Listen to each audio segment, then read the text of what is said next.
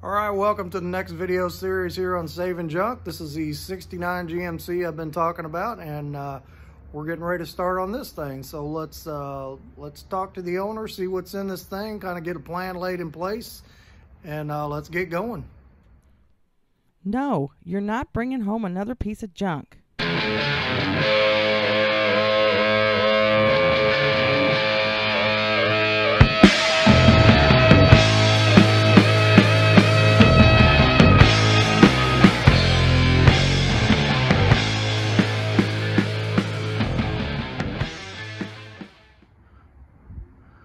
Okay, so welcome to a new video series here on Saving Junk. This is a truck I've been talking about in the last few episodes, 69 GMC. It's my buddy Bill here. Say, hey, Bill. Hi.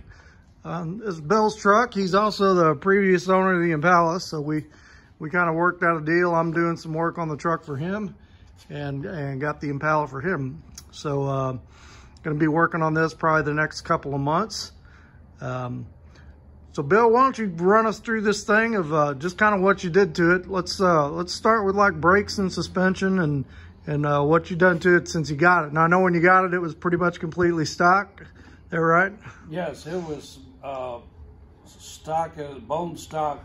My neighbors, mom and dad bought it new down at a dealership in Kimmswick, Missouri.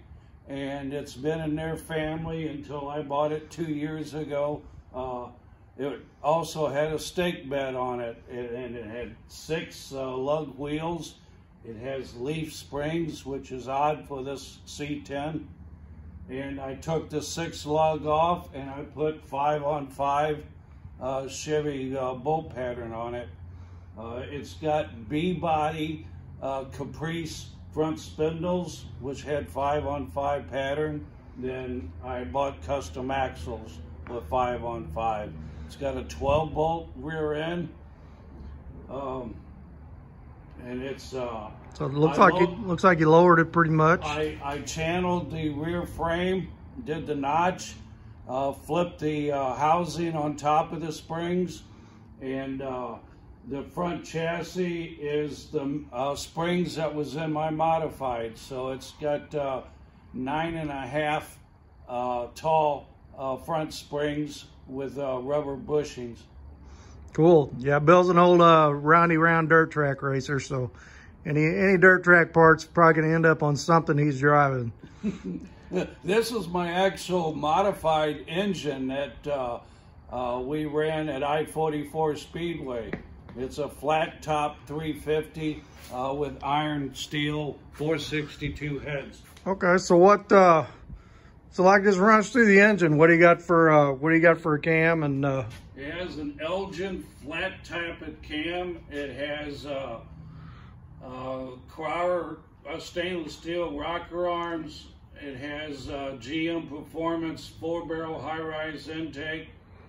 Molly flat top pistons. Scat H-beam 6-inch long rods, steel crank. Okay, we're back to the crank. What crank did you say you had in? I have no idea. It's a steel crank, but everything's been polished and removed, and I have no idea what brand of crank it is.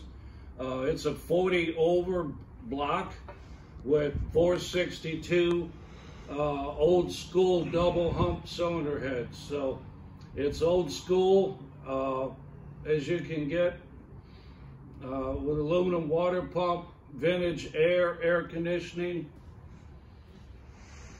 Yeah, and then you put, what is it, a Holley fuel injection? Holley Dominator fuel injection system. It looks like a 4-barrel carburetor, but it's a tunable Holley Dominator fuel injection system. Yeah, I know it sounds pretty radical. So then you got Flowmaster exhaust on it and 50s got head. Now you got the ram horn manifolds on it. Pretty cool truck. You know, unusual to see one this solid in this part of Missouri. So there's we're just gonna be doing some body work and painting this thing, but really not a whole lot to do here. It did get a cowl induction hood for it, which I think is pretty cool. But like this rocker's solid. We got about 700 trim holes to fill. Not a big deal, but super straight, super solid. It's got 295 50/15s on the back. It has a 700 R4 4-speed overdrive transmission. Yep, and I actually had that transmission built. That was in a car I had, so I think it's got like a 2800 stall, and you know, it's got the constant pressure B&M valve body in it too, so you don't have to adjust the TV cable on that 700 R4 in here, which is pretty cool. So we got this rocker to fix down here, which is not too bad. We're going to fill the fuel tank hole because he's got a different fuel tank. I actually painted this side of the bed about a year ago. It got hit, so we put a new bed side on it and painted that. So we'll just mask that off, and we're going to match that paint.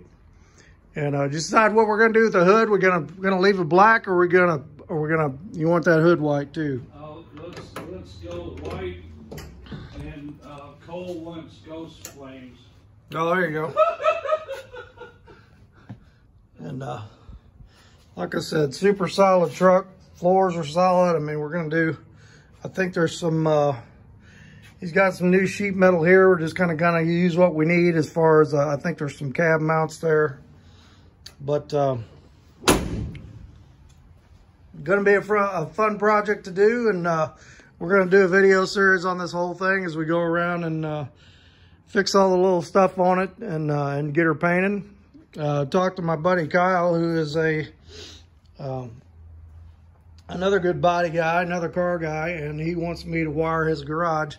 So while I'm doing this, Kyle's gonna be over here doing the filler work on the 61. The two-door conversion, so it's not going to be sitting all winter while we're working on this. You don't see very many cow induction hoods here in St. Louis on C10s. No, you don't. I said it's a good looking truck, you know, unique looking. I like the stance and the wheels, and it's going to be a lot of fun to drive. And if Uncle Joe will get them gas prices back down, it'll be even more fun to drive. So okay, that's all we're going to do for this video. It's just going to be a short one. That's just kind of an introductory of what's going on with it, and we'll pick this up. I think we're gonna start on that back corner back there and just work our way around. We're going to start with filling trim holes, get that sanded down. Any little bit of rust down there we're gonna address and get this thing taken care of. So make sure you hit like, you hit subscribe. Leave a comment, you know, and share this with some other people. And we will see you next time.